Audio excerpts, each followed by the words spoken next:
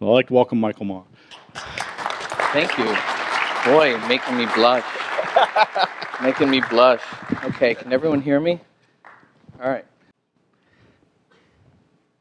What do you think about that? 42. Thanks for inviting me back. All right. I came up with this title because I think there is a game change going on here. There's a big market shift. And I've got the pleasure, the privilege of being kind of like a honeybee that goes around different fields and gets to be witness. So what's good about this talk is it's not me pontificating about what I think. It's more about sharing stories about what I see. And so that I think is fundamentally more interesting because I'm not very good about pontificating. But Kent Beck is. And I met Kent, who is the father of extreme programming, when he was a writer for the Qatar Consortium, was a think tank that I also write for. And at the time, a lot of what he said was heretical. Right? It was extreme. That's why they call it extreme programming. I mean, think of this extreme idea. Put smart people together in one space. Have them sit next to each other and work on one thing. I mean, that's radical. And so the notion of that was a promise. A promise, as he said, if it works, if we were to find out if it would work, we'd be able to get more software and have it be clean code. It would work better. Right? We'd be able to build more capability with fewer defects. So that's the quality angle to this, and I don't think a lot of people focused on it in the beginning. I certainly did. A funny story about Kent was that I got him into JP Morgan Chase, which at the time was a very stodgy waterfall bank in Lower Manhattan, because I'd been there for quite a number of years, and they wanted to do an agile transformation. So I said, okay, let's get Kent in. So he was in there, and some interesting conversations happened among people in strange locations. So he's in the men's room, and he's standing at the urinal. And one of the project sponsors is also standing at the urinal. For you ladies, this is where some pretty serious stuff gets talked about, just to let you know. So this guy says, you know, we have this really great process document, which we worked on quite a bit. I'd be curious to know what you think how we should use it. And Ken said, well, you could use it over in that stall over there to wipe your butt. You know, Kent was heretical, so he didn't last very long at JP Morgan Chase, unfortunately. So, but anyway, his message was quite interesting. This should work. I had an interesting experience in my career working on this machine when I first got out of college. This is a Trident II nuclear submarine. I was fascinated with aerospace and the Apollo program when I was a kid. My father was a Wall Street banker when it was an honorable profession. Kind of like the story of Pursuit of Happiness, actually. You know, he kind of did the Rubik's Cube thing for somebody where he was tending bar, and the next thing you knew, he was a Wall Street trader. But he was a quantitative analyst, so I would see him look at charts and look at fundamentals and make decisions based on visuals. So I guess I got that. But I was about wanting to make stuff and got into physics and engineering. So I found myself on this project where it was probably one of the most complex software projects in the world, and this was my introduction to software quality. And the reason why I found it an incredible first start to my career was because we had to build really clean code. I mean, if you have buggy code in the navigation system of a nuclear submarine 2 football fields long, and Tom Clancy just passed away, by the way, so if you haven't read Hunt for Red October or things like that, it's a great read. If you have bugs in the code that flies a nuclear submarine underwater around undersea caverns, mountains, Grand Canyons, because from the top the ocean looks like it's just this flat thing, but underneath it's like Yosemite, right? There are deep chasms. There are areas in the ocean that you can't ever explore. They're so deep. And so we have to navigate this machine through places like that. And a bug in the code is really bad, especially when you have 24 missiles, each with 6 multiple entry warheads, where each warhead has the firepower of 200 to 400 Hiroshimas. And little me, 24, 5 years old, is working with a lot of these scientists to design and test the navigation system with sonars, undersea sonars, gyros, everything to be able to fly this boat. And we had to build clean code and get the bugs out. So this is one of the things that I learned about software quality. I came across some of the research by Larry Putnam, who was one of the founders and original great thinkers of software measurement and estimation. And in his papers, he talked about how the rate of work follows a Rayleigh curve. The typical rate at which people are staffed on the projects follows a Rayleigh curve. A Rayleigh curve is named after a British mathematician, and it simply means build up to a peak and it has a long tail. And this is a Rayleigh curve of software bugs. Happens to be one of a company that's a case study later on, BMC Software in Austin, Texas. But this is the breakdown of their bugs for 2-week sprints, broken down by severity category, by color, but you see it builds up to a peak, they find and fix, and then is a tail. Now, as a quality person, this is really important to you, because think about how painful it is when you're on a project, a certain amount of code, and this curve is tall and long, right? This is like QA testing hell, as opposed to short and compact, which is much better. Now imagine if you're viewed as a QA professional as, you guys just worry about testing on the back end. Meanwhile, we have a date. We're going to just go start writing the code. And then this curve starts building up. And every one of you on your projects has a curve, whether you know it or not, whether you're measured or not. It's there. You just may or may not know it. And then you're tasked with dealing with the big fat section of the curve at the end, called QA testing perhaps, and then you have a deadline. So this was my hot seat on the Trident II nuclear submarine navigation system. And when we were delivering for this date, it was actually for the SALT II arms negotiations with the then Soviet Union, which was going to talk about dismantling all the stuff that we're building, interestingly. But we found that we were able to model this with better than 90% accuracy, the defect rate found and fixed with some mathematical algorithms that Larry Putnam created, which is now in a model called the SLIM model, Software Lifecycle Management, and that was my first experience with it. So this is something that still is relevant today. And when we were working on that nuclear submarine program, we wanted to shrink this curve and shorten it. The way we did it was some pretty crazy ideas back then.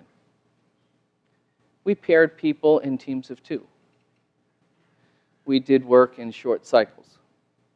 We actually wrote the tests before we wrote the code. And I know because I had to write the tests. And as a young engineer, that was kind of a daunting test because the epic that drove all of the test cases that had to be written to verify that the system was doing its job was something called the Trident II scenario document. And you had to have top secret clearance to go read the book, read the scenario document. You got the document, you were in a locked room, and you got to open it up. And from here, we had to make sure that we covered all of the tests to cover this scenario. This scenario was the end of the world. Okay? And so it's a launch sequence.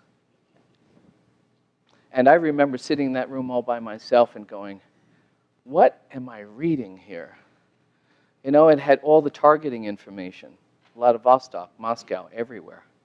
And so, after I got through that, I had to go out and write tests. And we wrote tests that were designed to go right to the operation of the system as it launched missiles.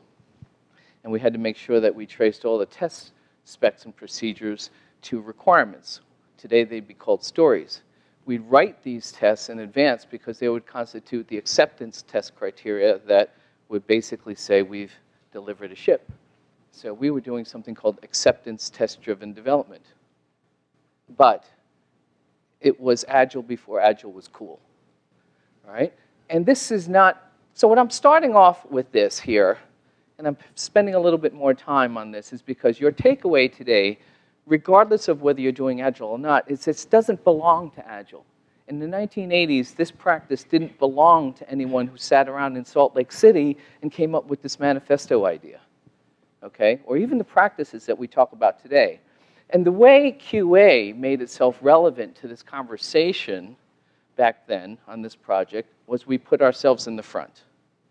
We said, you know what, this idea of being like at the back end while you guys write the code and we got the deadline, we have to test like hell, that doesn't work.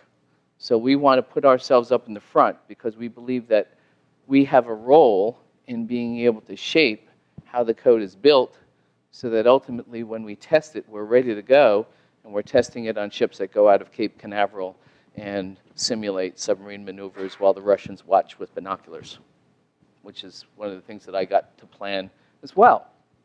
So that's one of the takeaways I'd like for you. You guys aren't just the folks at the back end cleaning up someone's junky code. You need to be at the front end to be able to start mapping how you're actually going to verify that the system works so that they write it and build it in a way that it will work properly. And if you have this Rayleigh curve and you are putting yourself at the front, you will shrink it. All right? You won't let all the stuff build up into all the stuff that's not right and then have to test it out and get it right because it's wrong. You'll be getting it right earlier, and the peak of the curve will be sooner, and then that long tail will be shorter. And so, if you have a schedule deadline that you're thinking of, what do you think happens to your schedule deadline or your ability to meet your schedule if the curve is big and fat? Right? What do you think? What do you think your chances are of making your date if the curve, Rayleigh bug curve, is tall and long? Not very good, right? Not very good.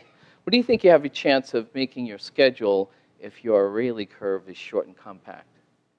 You're going to make your date, right? And so this will determine the quality of your life, too, at that last part of this project. So that's one of the things that's fascinating, too, because Jim Highsmith and I talk about this. Jim Highsmith was one of the signers of the Agile Manifesto. And he said, we used to just go like crazy to make the date and test like crazy to try to get the bugs out. If we invert that and turn it on its head, and we get the bugs out early, and we write really clean code, we get our date. So rather than focusing on schedule and hope for quality, we focus on quality, and we get schedule. All right? And that's how to make a QA professional relevant to the issuer's schedule, and not blamed for the fact that the software hasn't been fully tested and we have to ship it with known bugs. Right? Because we're really sick of the blame game. So this is the operating console for the Navigation Control Console, the NCC. These are the helmsmen with the captain of the ship. And you can see there are no windows, and there's a whole lot of switches and a whole lot of buttons. We actually wrote the test by using the NOPS, the Navigational Operational Procedures, which is what the sailors have to follow when they go from 3SQ, 2SQ, 1SQ launch. Okay, so we really took it from the user perspective. So, you know, when the helmsman, you know, signals to go to a certain keel depth and set the ship at a certain velocity, a certain speed, just below the surface, ideal for launching a missile. I mean, all of these things actually govern the operating of the software, which is how we wrote the tests and they wrote the code. Today, I fly something with very few instruments. So navigation was my passion then. I'm a pilot, and this is a Piper Cub. It's only got 3 gauges. It's got a tachometer, speedometer, and an altimeter. And there's no software in it. And it's great fun to fly. So navigation is still a passion of mine. This is actually my plane, which I fly around in. No software in this. All steam gauges, vacuums, and all that. And that's a really favorite view of mine. A really short runway with water at the end of it. You better get it right. I'm teaching my son to get it right. He's a pilot in the middle. He's 17. He soloed at 16. That's my daughter over there. And we fly around in this family car with 2 wings on it. So that's one of my passions, just as a little tidbit about engineering and fun stuff. Okay, let's get to software. Let's get to data. Let's get to Agile. These stars on this map here happen to be where I've got a whole bunch of case studies, and you're going to see them today. You're going to see real data, what we're seeing in Kent Beck's terms. Are we seeing schedule? Are we seeing bug rates? And let's start the story. So, because I'm just basically a storyteller. And I take pictures. But I can do that because I'm Asian. I get away with it. I just take pictures. I've already taken some pictures of you guys. You're in one of my next talks. All right, so all these stories we're now taking on the road. And as was mentioned earlier, one of the first case studies of this was 10 years ago in Las Vegas at the Better Software Conference. Since then, we've been going around either the Cutter Conference, that's Tom DeMarco there, one of my mentors and good friends, the Path to Agility in Columbus, Ohio. The OOP Conference in Munich, Germany is a place where I keynote a couple of times. And we're bringing that the information about the states and Agile there, too. So this is starting to go global. That's me with short hair. My grandmother's kind of freaking out right now these days. Because, what are you doing? She's 97 years old. Anyway, at the base of this, the foundation of this, is a database, a library. 12,000 projects that we've been collecting now in our QSM research with our partners in Asia and Europe and North America. And all this stuff starts streaming in our SLIM database, our library. And we're getting everything from, well, we used to get nuclear submarine program data through avionics, aviation, Boeing jets, military systems, diagnostic medical systems, factory automation, business banking, insurance, all the way across the ecosystem. And now we've got 12,000 projects. And what we actually do is we take this radical idea and we say, we're going to push this information to the desktop. We're not going to keep it to ourselves and say, if you want to know how to do this, you have to hire us. We actually put it into the SLIM model, and all of these trends are on the user's machine. So if you wanted to do the kind of things that are in this talk, you could do it. Just rent the library, and then I'll show you how to do it. In fact, tomorrow's workshop is to teach you some of the things that I do as a consultant, because you really don't need me. Right? I can show you some of these things which are basic, some simple tricks, and then we can do it ourselves. And then when we get all this information flowing into this vast library, it's kind of like the wisdom of crowds. And so everybody gets the information, because none of us is as smart as all of us. Right? So when we all see this stuff together, there's some interesting patterns that we can all look at, and that's what we're going to look at today. And then companies in this data library are just a sample. These are folks that are in our world. And it's a partial list, but for all of them, software is really strategic, really important. And there's no one that's not looking at Agile or practices that they can include in whatever they want to call it. At one large insurance company with a lipstick lady in an apron who shall not be named, they call it the SDM methodology. They don't stick an Agile label on it. And they have their way of talking about pairing and test-driven development, things like that. SLIM metrics is the center of this pyramid where we use this data in benchmarking.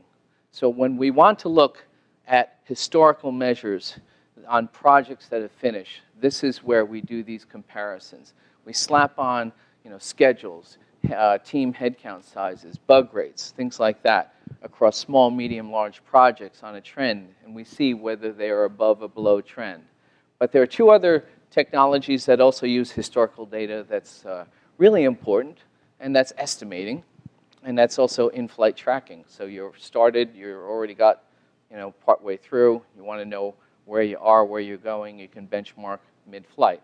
So that makes up this idea of the total life cycle of managing software, which quality professionals do have a voice in. So when we see that there are patterns that are starting to emerge from our recent past, and we want to be able to communicate that to our management and stakeholders, because it's going to be really important to know in planning for the future, we all have a role in all of this. So this all started, as I mentioned before, with a fellow named Jim Highsmith.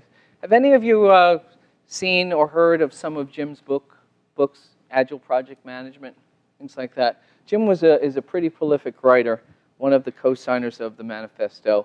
And at the Cutter conferences where we would speak, he took a position at the time when numbers started rolling in, saying, we don't need no stinking metrics. You know, that's a waterfall heavy practice. It's an overhead. It's a bureaucratic thing. And I said, Jim, you know, without metrics, you're just someone else with another opinion. Who's going to believe you radicals, right? Because people who make decisions on whether they should be adopted or not want to see some numbers. And so we kind of went at it for a while, and then we realized, wow, we really could put this together. Like, you know, you're my peanut butter, or I'm his peanut butter to his chocolate. One great candy.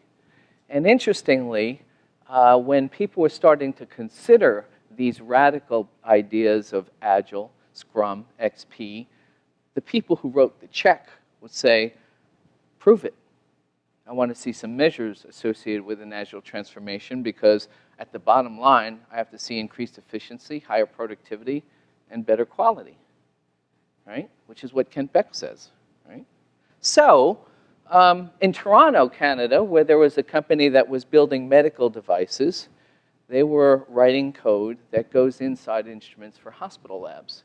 And there was a fellow named John Sierra who was creating a whole different breakdown of his environment, putting everybody in one place, getting rid of the cubicles, getting rid of the siloed offices, and having all kinds of stuff visible and transparent for the world to see. But his management said, we won't do it unless you can show us a before and after. So I got to meet John, and he gave me a tour of the area and showed me all of the different things that they were working on that everybody could see so that it wasn't locked up inside people's desks. And it turns out that a lot of the measures that they were collecting and posting on the board fit right into SLIM. Right? So when they were looking at velocity charts and burn-up charts, that was the buildup of the amount of size of the delivered functionality. And when we were looking at headcount, we could capture the effort and the hours that were spent to build this code. And when we were looking at stories and story point sizing, that was a nice thing that Agile teams did that quantified things about what the teams were actually working on. And then finally, they were always testing and they were always writing it down. So contrary to Jim Highsmith saying that we don't need no stinking metrics, Agile teams were being more disciplined on getting measures than, quote, waterfall teams. So we had size of what was delivered, time and effort to make it, and the goodness of it, the quality of it. That's the core essential measures that we benchmark in our database. So this was the first thing we did. People are speed obsessed, time obsessed. So we plotted two waterfall traditional projects, which, you know, they're on a large end. They were building a few 100,000 lines of code. And we plotted their schedules, 10 months, 15 months, 20 months, whatever, on a trend line against a QSM database for medical systems. And if you're a highly skilled metrics analyst, you find out whether those dots are below the line, which is faster than the trend, or above the line, which is longer, because the vertical axis here is longer, going down is faster. So you, as skilled analysts now, you could read off and say, for this project, how many months faster, since it's below the line, is it compared to the QSM database? And you can read it, a few months, or something like that. In a tool, you can actually highlight it and could pull up an XY coordinate. And then on the left here were these smaller releases that were in the new environment where teams were paired, they were co-located, working on one thing, not multitasking, right, all in one room. And so they're on the smaller end because they were building smaller pieces of functionality and releasable code was being shipped sooner. And we plotted those schedules. And even though these are disparately different sizes, we could compare whether they're faster than the industry average schedule line by seeing if they're below the equator or above. So you can see, how would you read that? You would say, okay, these two traditional waterfall projects are faster than the norm, but so are these, and these two even more so. So this is 6 months compared to an industry average of 10 months. Wait a minute, that's like almost cutting the time in half, right? So it's 40% faster. And then you would want to see whether this is happening again and again, and then add in more dots to this constellation, right? But I'll tell you, these three projects use small teams of people co-located. These two projects use giant numbers, hordes of people trying to compress the date. So I'll ask you a QA question. When you compress schedule by throwing lots of people on a project, do you think bugs go down or do they go up? See, you guys already know the question. Now, here's a second one that's a little bit more tricky. If you double headcount to try to compress schedule, do you think bugs go up linearly in step with the headcount? No. No. So you've probably been reading the research that says, no, it actually goes up geometrically, more like the square of the team size, actually. So if you double the headcount, bugs go up, actually, about 4 times. So your defect density tends to go up by a factor of 4, amount of bugs per 1,000 lines of code. Right? The total number of bugs that you tend to have to deal with in QA and testing, instead of, say, 300 bugs, could be 1,200. Just by going out this Mongolian horde approach, you get schedule, and then you got the QA team gets to have that. Lucky you, lucky us, right? So did that come out in the data? Yes. So this is now a trend line for defects, and these are now the plots of the bugs found and fixed during QA against the industry average center line, and the hashed lines are the upper and lower bell curve. What do you see? The waterfall projects are almost double, twice the number compared to the average. What about the agile ones? Well, if you draw a line through these, they're about half. So now, if you go from a before scenario where your bugs are double average, and then the after scenario where your bugs are half, what's the end-to-end defect reduction? A factor of what? 4. 4. You've cut bugs by a factor of 4. That's a big deal. So to go from 1,000 bugs to 250, just as an example, changes the life of people in QA. And their lives are changed because they got involved in the front end, right? Writing tests before code, being involved in each sprint. Okay, so data says, Kent, you got it. We got speed, but we also got higher quality. So the promise is met. And the XP transformation that people like Joshua Karyevsky and Jim Highsmith helped this company do met the target. And we were able to measure it. Reese's peanut butter cups for everybody. So they're in the field of medical. Why is this important to them? Because they say their software saves lives. So now the whole idea about, well, why are we doing this? What's your purpose? What's your why? Why are you doing the work that you're doing? Because you know what? We're all going to die. You know, and we really want to have some meaning for what we do while we're here. Have some fun along the way and make a difference. So in medical systems, you could be involved in software for, you know, a similar purpose. You could be dealing with software or technology that helps with the challenges of the environment. You could be building software that deals with energy and transportation and things like this. This is a gas station in Oslo, Norway, and I took this picture and I translated the krona per liter into dollars. It was 11 bucks a gallon, right? It's only going to keep going up. We have to have technology that finds alternative ways of producing energy and moving us around. So you might be doing stuff like that. You might be dealing with the fact that the world is becoming a more crowded place, and there's an increasing number of difficult challenges to solve. Moving goods around, taking care of the needs of an increasingly larger or older population. You might be teaching children.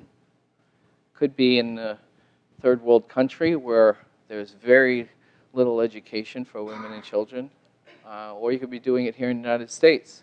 So that could be your why. And whenever I think about what I'm doing, I always say, what's my why? What is my why? So this is the why education of children for this one next company. I'll take you on a tour of this metrics data. This is Follett Software in McHenry, Illinois. Then we'll look at Austin, Texas, BMC Software. 2 case studies. One is XP, one is Scrum. All right? So this is a team that's co-located. Follett Software is one of the companies that's named after the original founders. That's a family name. They are in the business of educating children. They build systems that satisfy the classroom needs of K through 12 schools. They're like the Amazon.com of the educational systems marketplace. And they went into this XP transformation. This is a pair of programmers working with a user proxy, so somebody who acts as a user. The smallest molecule in this particular environment of the team, a pair of programmers and people saying, I want the software to do this for these stories. This is the way the room looks. It was actually kind of noisy. They found that they had to deal with challenges they didn't anticipate, like lack of privacy. A ping pong table right behind there was constantly rattling around. You start to see people like with noise-canceling headphones these days in some of these large rooms, which I'm finding more and more. Interestingly, because their why is in educating children, one of the things they actually adopted as part of their work style and their work philosophy is you have to go home to your children and help them with their homework. We're about helping kids get through school, and we don't want you working overtime. So we'll take that Ken Beck thing about 40-hour work weeks, and we'll actually be serious about it. You're not allowed to work late. Go home, have dinner with the kids, and do homework with them. And they actually said, as a reminder to that, we'd like you to put pictures around of your kids. So interestingly, I noticed that underneath a lot of their monitors were photographs of their children, because that was always they were being reminded of the why that they were working. So it's bad to be, like in the old model, a workaholic, because by working 60 hours, you're a team player. Here, it's good if you leave and go home to your kids. They don't want burned out people. In my office on Friday at 3 o'clock, just for kicks, they say, it's 3 o'clock. If you're working, you're fired. This is an Agile release, and it's a sketch. It's my scribbly handwriting when I interviewed their teams when they wanted to do a benchmarking engagement. And we charted this story work for a mid-December through January, February, March, April, May, June period with 2 people focused on writing stories. We call that the equivalent of the requirements phase. And so the amount of effort by those 2 people over, let's see, 2 people over the course of 1, 2, 3, 4, 5.5 months is 11 person months. I get that by 2 people times 5.5 is 11 person months. And there's a certain amount of working hours, if you work a 40-hour work week, in 1 month. So we could compute the amount of effort that they spent in requirements and stories. They started sprint 1 here with a team of 20 people and went 1, 2, 3 months with 20 people, and then another 1, 2, 3.5 months with 26 people to build 83 user stories, 250 story points, and a certain amount of working code that delivered the functionality for those stories. So now we have 3 metrics: elapsed time, we have the effort, and then the fruits of the labor, the size of the release in terms of story points, and code. We also have bug counts. How many bugs did you find in your final QA testing here? And that's the 4th. So those of you who are joining me tomorrow in the workshop session, we're going to show you how to do it yourself, get some of the metrics on your Agile releases. You're going to do sketches like this. I'm going to show you how to draw this out and how to get the information and keep it recorded in a data record, save the file, and then we'll see whether, hey, when we finish this thing in 6 months, is 6 months longer than the industry average? Is it faster? Is it right on the middle? When you use 20, 25 people, is that a larger team of folks? Is it a smaller? Or is it right on the average? Okay? When you found and fixed 120 bugs, because the 200 number here had to be updated, there was a bunch of dupes that were double counted, is that fewer defects, more, or right on the average? So this is like the Goldilocks and the 3 Bears style of benchmarking, right? Too cold, too hot, just right. And so we drop this into the data record in our data manager library. We just pop it right in there. It takes about 3-4 minutes to put in. We'll write in a little description. We'll put all of the metrics in here, start and end date for those different phases, the peak head count, the person months of effort, the delivered functionality and stories, story points and code or what have you, or use cases or function points or whatever you want, and we'll save the file. When we do that 3, 4, 5, 6 times, and we want to ask ourselves a question, what were the bugs during testing against the industry average? I'm cutting to the end of the story here because that was data record for release 5.0. We had 6.0, 7.5, 7.0, 8.0, 6.5, and those are the dots against a trend line because now you know how to read a trend line. And when we put a line through Follett's data and compared it against the trend, what do you see? There are fewer defects or more? I kind of gave you the answer, right? Fewer. By about 50 to 60% below industry. So if the industry average is 100, they're finding 50 or 66. Why? What do you think? What about pair programming, for example, might result in fewer bugs in the code? Anyone got any ideas?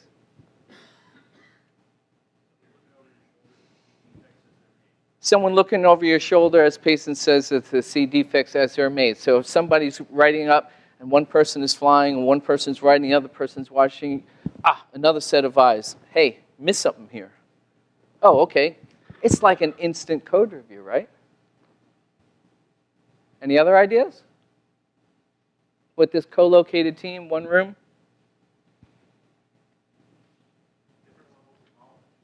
Different levels of knowledge.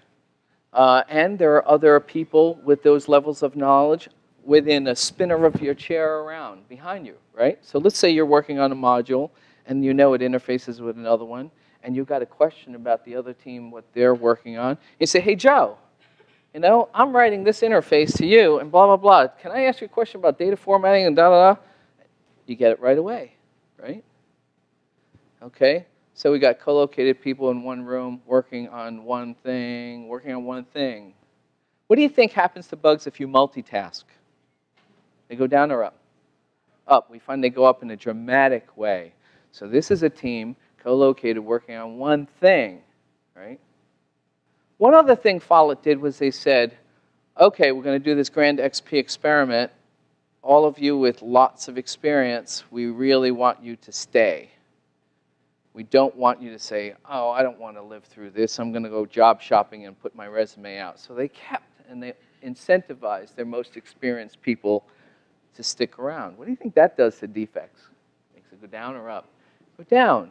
Because you have people who have deep knowledge of the lineage and the history of this code that they may be modifying because they wrote it last time. So they go right to the chase, and the young engineer who's a newbie knows to ask the most experienced person, Sally or Joe, about the architecture of it. Even if there's no spec or not a lot of comments, there are people there. So, hey, 50 to 60% below industry. What about schedule? Half.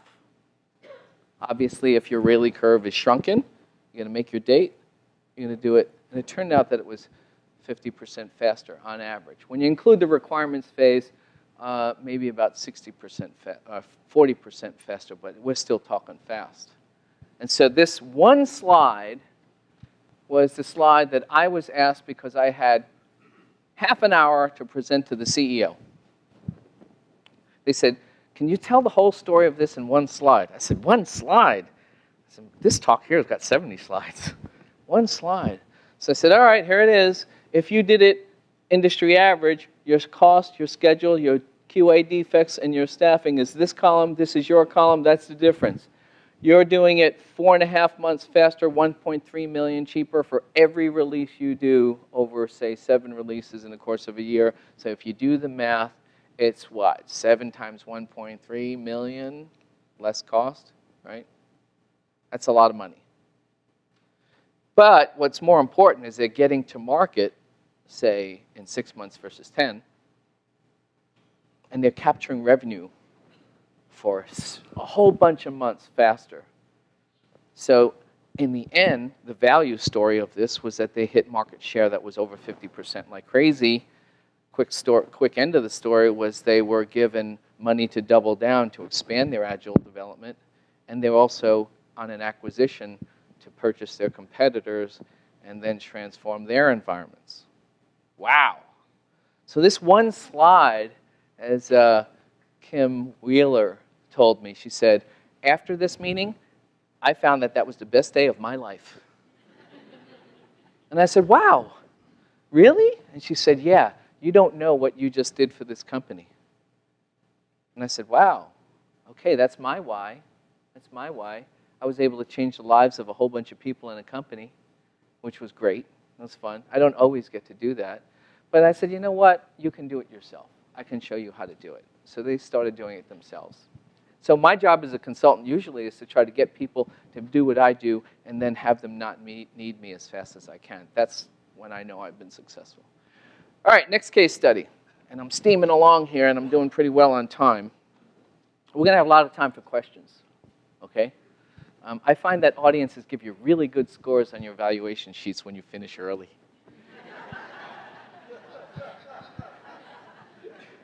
So I cut function. All right, so this is Mike Lunt, BMC Software, and they build network products for big clients like AT&T. And oh, by the way, these two case studies are in this report. And if you're coming to my class tomorrow, you get one, right? It's XP Scrum, how Agile measures up and what it means to you. You other folks who aren't coming to my class, too bad. Just kidding. If you go on a URL, qsma.com/Agile Report, you can download the PDF. Okay? Free. You don't even have to pay for it. BMC Software, not co-located, not XP, Scrum teams, 7 parallel Scrum teams in 4 different cities, including India. I said, boy, it'll be interesting to see what this looks like. And so I did a sketch. The story or requirements work in the green with my green marker, iteration 0, 10 folks, 10 folks, 7 folks, 5 folks for 4 months. And then the build sprints, 14, 11 iterations, 1, 2, 3, 4, 5, 6, 7, 8, 9, 10, 11. And then this is the head count here. Not 20, not 26, 93. I said, holy smokes, are you people nuts? Nobody puts 93 people on a release. And they said, well, we're trying. And I said, okay, great, good freaking luck. And I said, why are you doing that? He said, time to market. I said, let me get this straight. You're like doubling staff to try to get the schedule as compressed as you can? And he said, yeah. I said, which way do bugs go, right? It's like, I can't wait to see this. So we sketched this out. The requirements phase, it was called elaboration from the carryover from the RUP lingo. 4 months, 10 people in month 1, 10 in month 2. That's 20 person months, 27, 32. Convert it to hours if you want. You can find out the effort burn for 4 months to get all the stories laid out. 93 people for 5¼ months is 488 person months of effort. Wow. To build 440 some odd story cards on the infrastructure and solutions side, and then another bunch here for a total of 918 stories. I said, okay, what are you writing this stuff in? Java, XML. I said, wow, I bet it's a ton of functionality. Yeah, for those almost 1,000 stories, it's 834,000 lines of new and changed Java and this much XML. It's almost 1 million lines of code. It's like 900,000 lines of code. And I said, okay, and the defects right there, 635. Now, immediately I said, are you sure? And they said, yeah, okay, we'll double check. I said, are you sure? CEO, double check. Because I live in the movie called Groundhog Day, right? When I see 93 people in 6 months, that number's supposed to be about 2,000 and up. And they said it's 635. I said, can I see how you know, what was your whole strategy on this? And they said, well, we have this. First, we wrote the QA plan. I said, what? They said, yeah, we wrote how we're going to test all of this first. I said, okay, that's different. You know, they said because we had 4 teams, 7 teams in 4 different cities, and we knew we were going to be challenged about doing iteration demos and making sure that it all hung together. So our QA strategy, which Dean Leffingwell helped us put together, which Mike Lunt said, was really what we wrote first. I said, all right. The bottom line on their 2 columns, The typical project cost for a project of this scale is $5.5 million, 15 months. During DQA, about 700 bugs on average. Staffing with 40 people is typical. They did it for $5.2 million, 6.3 months instead of 15. Hyper speed, they call it like hyper productivity. Their QA defects were 635, which was even lower than the industry average of 713, with a team of 92 people. Now the key thing is, when you double from 40 to 92, this number is supposed to be like 2,000, 3,000, right? So 4 times industry average defects when you double the head count. This would be about 2,800. The fact that it was 630 was the big deal. And that's why they were able to deliver in 6.5 months. Because if they had to test 2,700 bugs, they'd be going way out, right? But somehow they pulled it off. Follett's 2 dots there for schedule are red. Excuse me, BMCs are red. These green dots are Follett. So I put both sets of constellations of their projects against the QSM trend line for schedule and found how far below that line they were. You can see Follett's schedules are fast, co-located XP, small teams. BMC's is even faster because they're pressing the edge of the envelope. Next one was the Kent-Beck criteria on bugs. Follett's was way down here, if you remember, about 50 to 60% fewer bugs. BMC's was right straddling the center of the highway, but they should have been way up here.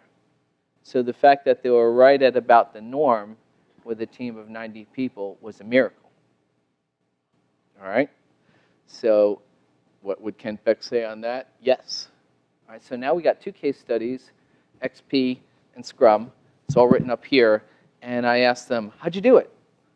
And Dr. Israel Gat, who was the vice president of development that did the Agile transformation, he said, in his very thick Israeli accent, I think it's cool to have a name like Israel and have an Israeli accent. He would say, well, you see, we have the secret sauce. Secret sauce. Secret sauce. I said, what's the secret sauce? And so in this report, Mike Lunt wrote the recipe for the secret sauce. Right? I won't go into it. But it basically covers some of these concepts. Very short feedback loops. All right?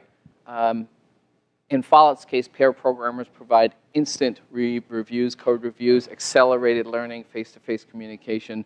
What would typically take a day to get an answer through an email has happened instantaneously. Domain knowledge, by keeping the smartest people in the room, you have all of that information in people's heads that gets to be migrated amongst the team. And basically, software is taking the knowledge in our mind and putting it in a machine. It's like doing a Vulcan mind meld and putting Spock's consciousness inside the code, when you think about it. And how to migrate knowledge from a human brain into a machine is the art and the beauty of our profession. Open the pod bay doors, Hal. I can't do that, Dave. Right? We're creating an intelligence in a machine. Time boxing. Time boxing keeps us focused.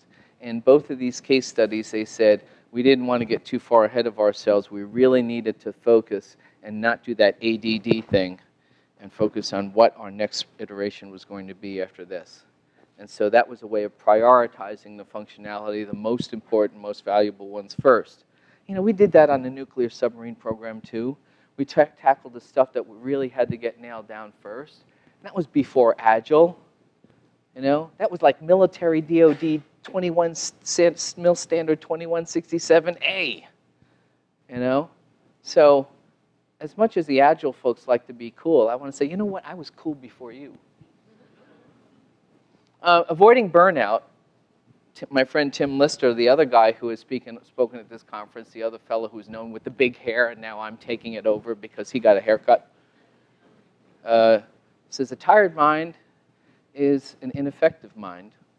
You know, we make more mistakes when we're tired. When you look at pilot fatigue for airlines and flying planes, there's a reason why there's the FAA rule that after a certain amount of hours, you're out of the cockpit. you know. And there's a pilot checklist, actually, that is about checking your fatigue level. Because your brain just is in molasses when you're fatigued or jet lagged or something. And so if you're trying to write creative code and be creative when your mind is fatigued, it doesn't work, you know. So whether it's flying a plane, which I love doing, and I don't like doing it when I'm tired, and I won't, or even driving a car, because 43,000 people a year die in car crashes, and 430 die in plane crashes. So it's 100 to 1, right? I don't like to do it when I'm tired. Craftsmanship, taking pride of your work. Uncle Bob is a crazy evangelical maniac on this. Written his books, things like Clean Code, really says, could you imagine a surgeon going in to operate on someone and not washing their hands? You know, can you imagine taking shortcuts and being sloppy and things like that? You know, so, but we have been encouraged to take shortcuts and be sloppy in the past until we said enough, if we have the ability to do that. And it's about craftsmanship. It's about being proud of what you do. Because if you're writing code where, let's say, it's flying a plane, or you're writing code where it's in a medical device or something, you know, you don't want it wrong. You know, the sad part about a lot of that is that during the big outsourcing wave, we wound up throwing a lot of that work overseas. And it's not that there weren't smart people there, it's that they were far away and difficult to communicate with and tough to understand, you know, and things that we find it difficult to say because we're embarrassed to say it, like I can't understand their accent. They can't understand my accent, right? So, but that's like politically incorrect to talk about that. But I can do that because I'm Asian, you know? So, you know, and I can take pictures. I have license, it's like James Bond, license to kill. I have a license to take pictures. But I remember doing a conference call with a team over in Shenzhen, China, and you know, I'm in my pajamas, and it's 11 o'clock at night, and I got, you know, the dogs are in bed, and the kids are asleep, and I got my headset on, and I'm beaming way across, which is amazing, this technology. You could give a presentation on the other side of the world in real time, and they had about 45 people in the room, I was told later on, going through my presentation. When they asked questions, I started getting embarrassed when I had to repeat, you know, say, could you repeat that question, you know? And after a while, I stopped saying it because I'm a people pleaser, so I don't like hurting people's feelings. It's one of my, like, recovery of being the oldest child, compulsive type A personality. I don't like to hurt people's feelings, you know? So I felt embarrassed. Chinese would call it pachu, afraid to be rude, about saying, could you please repeat that? So I stopped asking them to repeat the question. Now, do you think if I stopped asking them to repeat that question, did I understand what they were saying? Had no idea. Had no idea. So I just like smiled and nodded, you know? Smiled and nodded. It's funny because my kid's mom was Greek and Irish. And she had a friend who was from Hong Kong who would always come to visit. And Yuet had a very thick accent. And Connie was able to understand Yuet very easily. I don't know why. Maybe it's the Greek-Irish air she could understand. I have an embarrassing confession. I'm Asian, and I have a really hard time understanding an Asian accent. You know, specifically Chinese. Now, I speak Cantonese, Toisan, Hokkien, Mandarin, right? I grew up with all this stuff. But if you take English and put a heavy Chinese accent on it, I'm like, And Yuet used to get mad at me. She would say, what's the matter with you? I'm like, I don't know, you know? So it's hard to understand people over long distances in a crackly telephone line and the bugs go up, right? Transparency. Ken Schwaber at the Path to Agility conference in Ohio said it's a great floodlight. People who thrive in political machinations and maneuvering and backdoor dealing and, you know, do filibusters and all that stuff hate Scrum. They hate transparency. They'll shut you down before they'll expose or be transparent. Right? High bandwidth communication. The information is flowing freely. Smart people. It's getting into the code without all the bottlenecks and toll gates and choke points and all that stuff. So that brought me, and this is the wrap-up of this, to Columbus, Ohio. I gave this talk as a keynote, Ken Schwaber in the morning, me in the afternoon, and we were at Columbus, Ohio, where they were doing this really remarkable high attention to quality and agile in, of all places, Columbus. So we came up with this idea. There's a guy named Ben Blanquera, who's an architect with a company called Pillar Technologies, and we called it the Sushi Manifesto. We were eating sushi just before the conference, and he said, you know, there's something special in this Columbus, Ohio community. I wonder what it would look like if we just replicated the kind of measurement capture you do and do a Columbus Agile study. I said, great idea, Columbus versus the world. So we did that.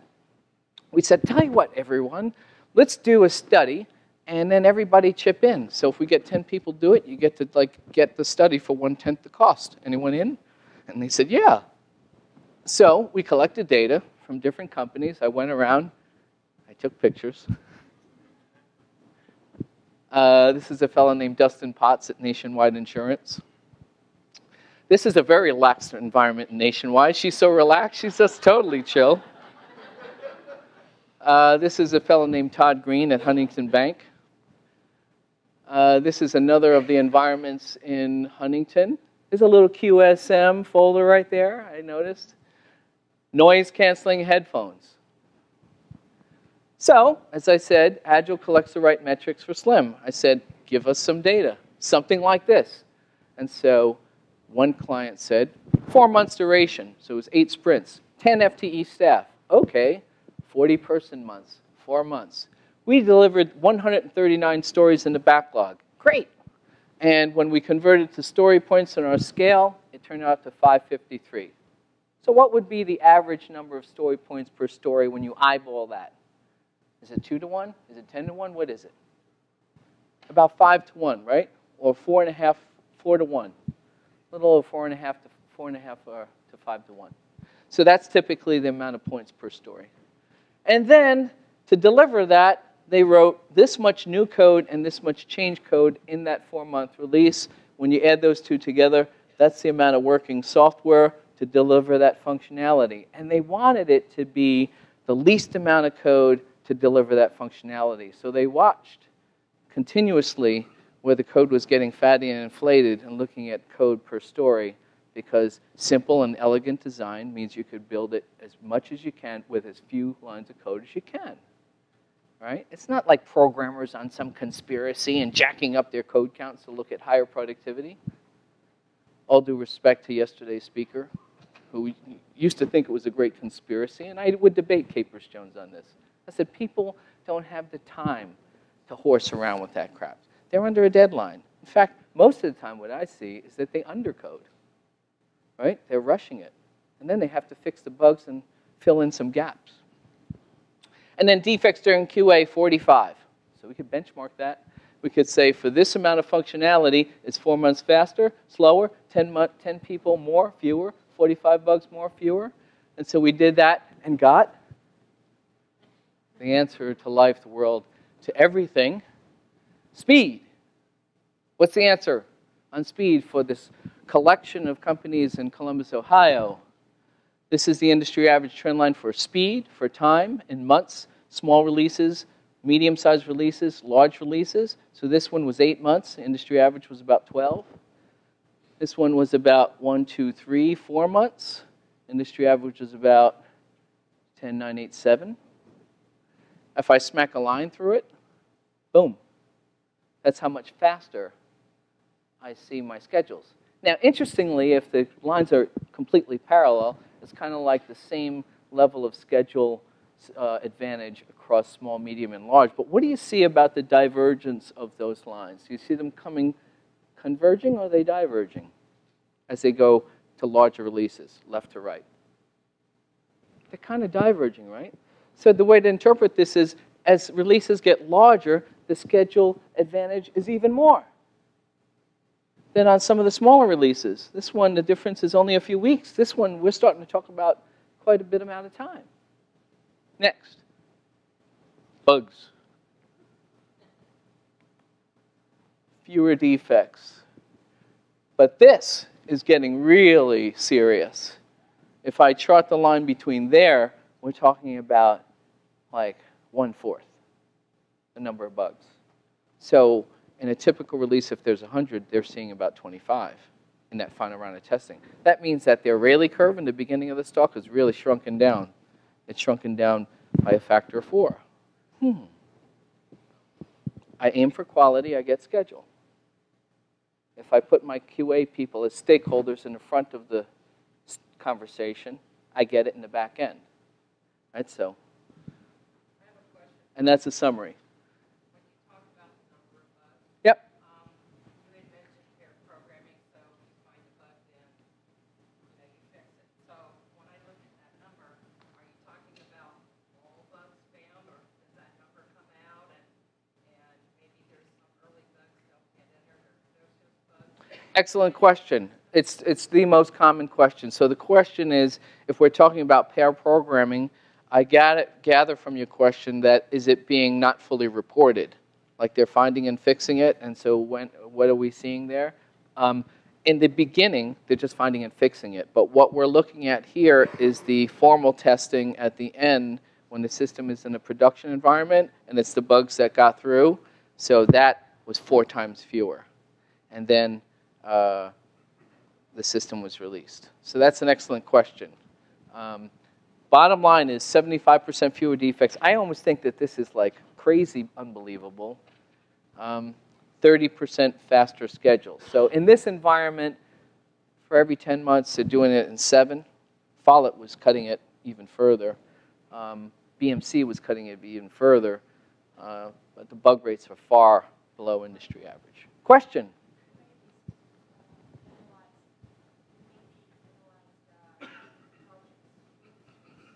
Right. Okay. So the question is, what about in these particular industries? Would they get different results in other industries? Is that your question? Yeah.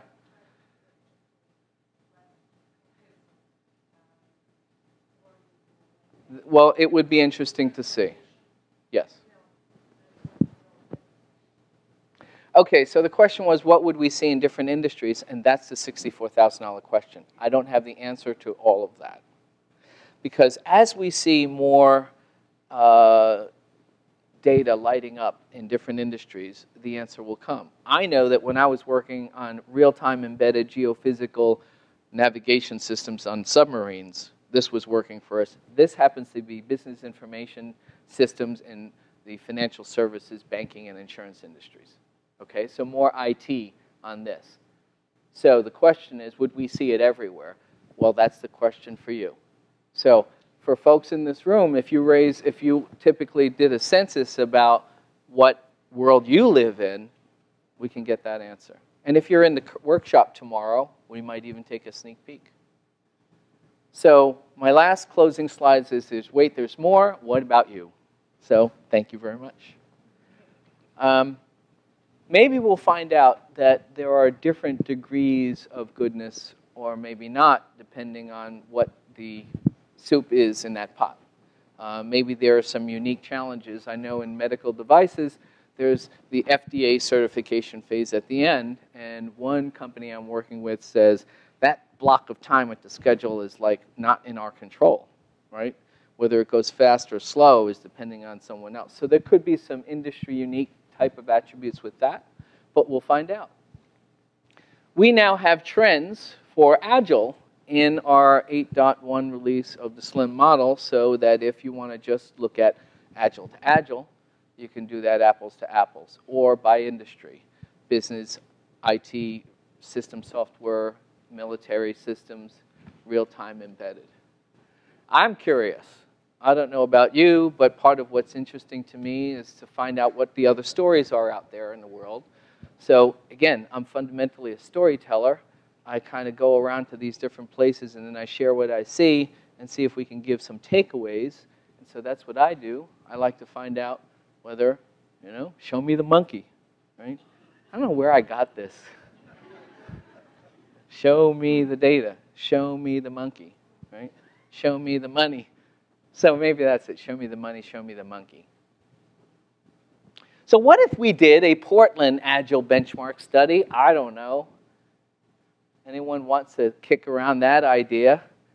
I'm into it. We could say, if we get enough interest and attention on this from tomorrow's workshop and other people, and you say, yeah, let's do this. Let's kind of like take a confidential sneak peek, because no one knows whose dots are whose when we do a scatter diagram. It's just a bunch of blue dots. So confidentiality is completely honored. And at the same time, when we get this transparency and we want to share it just privately among your team, you can light up those that belong to you in red, and you can see which one are mine, and then get a sense of what's going on. Now, do what you want with it. And some people want to look, and some people say, God, we stink. I don't even want to look. Like when I first had to get my cholesterol tested, I was like, I don't want to know. Back when I was eating a lot of cheeseburgers. But then when I found out, I was like, I better stop eating those cheeseburgers. So that's it. Lastly, if you think this idea of doing a Portland study might be a good idea, email me, michael.ma@qsma.com, and we can talk it over. Last couple of tidbits as takeaways, and then we'll open it up for conversation early because we're done. I always find that when I'm in hurry-up mode, I screw something up so badly that I got to go back, and it takes me actually longer than when I was hurrying up. Classic example is when I'm racing out of the house and go like, oh crap, I left my cell phone, in the kitchen, and then I got to go all the way back, or I forget to do something, and then it creates a problem for me. So, interestingly, I think our obsession with speed actually works against us and makes us go slower. So I think sometimes you have to slow down to go fast. And when we think about that and say building features and functionality at a sustainable pace, the bugs are lower, and ultimately we deliver the system sooner. So slow down or die. Build a little less. My friend Tom DeMarco used this trick once in a talk, and he said, this is a 15 puzzle. A lot of little kids will like sliding around the tiles, getting it in the right order, 1, 2, 3, 4, 5, and getting the colors in 2 rows, yellow and white. What's the key to doing this puzzle? What's the key to being able to solve this puzzle? You won't move one piece at a time, yes. Anything else? Plan ahead, move things in circles. Anything else? Take all the tiles out and put them back in. Anyone else? Order? Yeah, get the order right. That's the ultimate end goal of the. But what's the key to getting to even? Huh? There's an open space. There's a missing tile.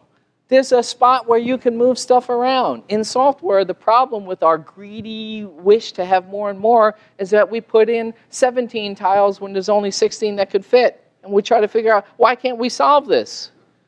So build a little less, build a little less.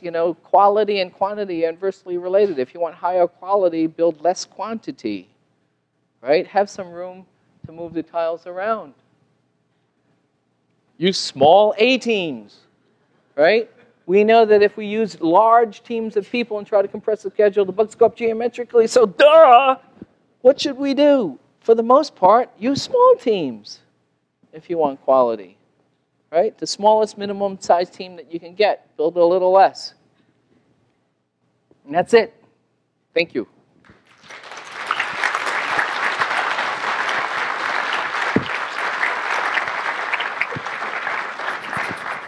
Now we can talk. I'm from New York. Someone actually came up to me last week and said, let me guess, Indonesia, right? I said, no, New York. Forget about it. New York. Questions? Right here. Tom.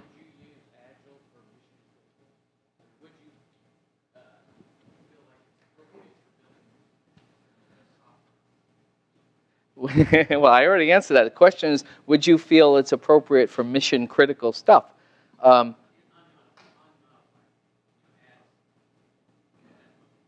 well, I think the question is, should the practices like co-locating people, working at a sustainable pace, all right, putting them, working on one thing, and if that's mission critical, I would say those practices are something we would want to do. Don't multitask. Get the smartest people you can. Put them in one room. Steve Jobs did that with the Mac architecture, right? So when the Macintosh was created, he took his smartest people. If you read the biography, anyone read the biography? Steve Jobs? Remember the Texaco Towers, right? It was a indiscreet room, building near a Texaco gas station. We got his smartest folks, put them in one room, one place, and said, figure out how to make a Macintosh. And I would say that that was pretty mission critical because Apple was about to go out of business. I wish I bought the stock when it was 19.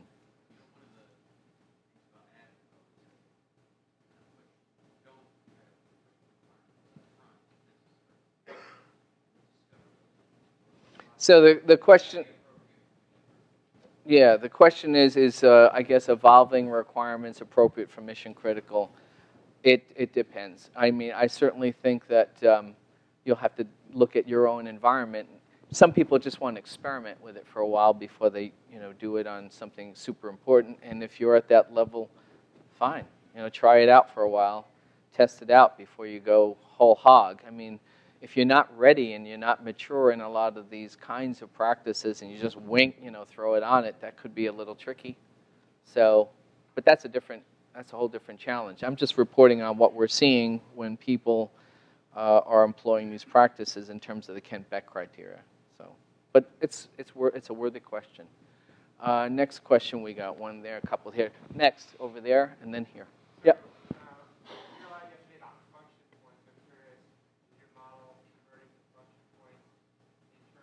Oh, Capers was here.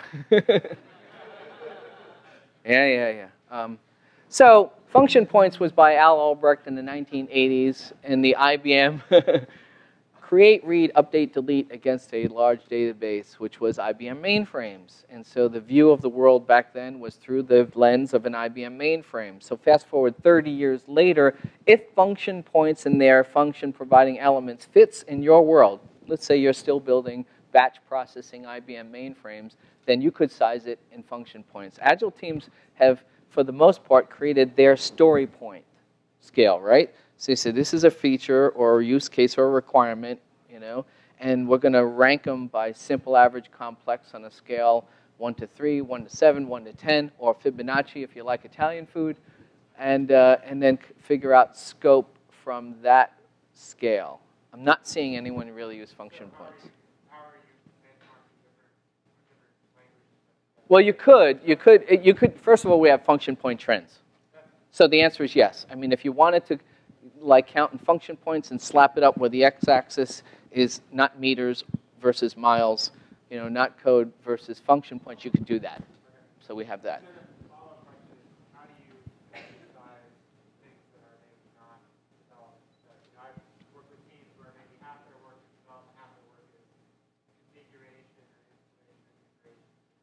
Yeah. Well, that's useful to know because let's say you build a certain amount of functionality, but your schedules are influenced by a lot of this other stuff. So instead of 6 months, you take 8 months because of all those attributes to build that amount of functionality. That's important to know. We have other things that are configuration or stuff like that. But you're talking about different work effort versus the different size of things. So what I find is important is capture it all and then see what it looks like, and then rather than hypothesize about let's see what it is, and then try to understand what the pattern is. That's where you get to a little bit of the art into interpreting why your dots are here versus there. But typically we see, if schedules are fast and effort is low and bugs are low, that's a good thing. If schedule is fast but effort is high because you use large teams and bugs are high, that's predictable. So all of the patterns of where these things move tend to move in sync with each other. And in your world, they're going to move in sync in different ways because of those things. So good question. Next, because we still have we have about 5 more minutes, a few more minutes. If 3 more minutes. I'm getting old. I can't see my watch. Did you collect measurements on the numbers of defects found after release? Good question. Are defects found recorded both before Elevate and after? Yes, because let's say you have testing and the bugs are 1/4 the industry average, but then you release it and it sucks. You know, that tells you something. Or if you have a lot of bugs that you found in QA and then after Elevate, bug-free, that tells you another something. So it's important to see at both sides of the toss it over the fence. Good question. Here. Oh, the report. Well, first our website is QSM Associates, QSMA.com, and then / Agile Report, all one word, lowercase. And you'll be asked to put in a username and then a password, and it's both Agile Report and Agile Report. And we tell you that. And then you'll get the PDF. So there. Thank you for reminding me. There's more details in here that you can get in a 90-minute. More questions. Wow. Yes, ma'am. Lean, Kanban. Yeah, we're starting to see more of that. So I think every different flavor of how systems are designed will start flowing into the QSM database. We could probably do like a filter and say, let's look at the lean Kanban patterns. And that's the fun part of all this. It's ever growing and ever changing. So one of our clients actually has a set of custom filter tags where they want to tag whether it's a standing team or a cross-functional team, or it's Kanban, or XP, or Scrum, or this, or that, and that. And then we color code the different pieces of the scatter diagram by red, green, orange, And then you can see where the constellations are moving by the different practices. And then that gives you some insights into the different styles. So I think that's a good idea. Another, we got 1 and 2. So let's go back there, and then you. When you do all these studies, how much do you kind of go or worry about data collection? Say, you answered like one thing collects defects starting point A, another Y. Good question. So the question is for people on the remote feeds, when you do a study, and I'm translating what I think you said, is how do you deal with the fact that people measure things differently, or they might interpret or define things differently? There's some basic things that are standard, like start and end dates give us the elapsed time. That's pretty straightforward. The other thing that's usually tricky is how do you count effort hours? So if it's a dedicated team of 10 people, it's different than if 10 people are working on 2 projects at once, because then the equivalent numbers of headcount may be 5. And so the hours should be cut in half. So it's full-time equivalent for hours and then elapsed time. And then there's bugs that we typically like to establish a consistent window at about the 7th sprint out of 10 for the last lap of the relay race. So during QA, typically, and then 1 month after. So we find that it's more inconsistent when you're looking at before formal testing. So during formal testing, we'll say bugs, severity level is another good thing. Showstoppers, severity high, medium, low. So we go through that, and we'll do this in the workshop tomorrow too. We'll talk about consistency of terms and units so that we're not having apples and oranges. Like when the Mars rover crashed, it's because they were using velocity in kilometers versus miles. Don't get your units wrong. Yes, Ed. A lot of your plots were showing that trends were positive, where they were completely correct. What about outliers the other way around, and what happened? Good question. Is it all roses and music and dancing fairies? Not always, and sometimes that's the difficult conversation when people are really proud of something and you're like, well, something's not quite right here. So the first time I actually presented some of this research data, it was Agile patterns at 5 companies, and 2 of my poster children were Follett and BMC. The other 3 were not, and we found patterns that weren't so hot. So for example, among those dots, the schedules were fast, but they still used larger teams. And then when we looked at the bug rates for that other 3 groups of companies, they were higher than the industry average. So that was a little tricky to say that in Kent Beck speak, you were missing on criteria 2. Your bugs were not lower, they were higher. And that's not supposed to be, right? That's why we're doing Agile. We're trying to build clean code. And so, and the thing about those companies is they were really just getting into the whole learning curves in the first place. And they hadn't quite overcome it. We are over and into the break. Woo! I hope that it was for a good purpose, was to take your questions. I'm sorry we can't take any more. I'll be around the rest of the day. Thanks.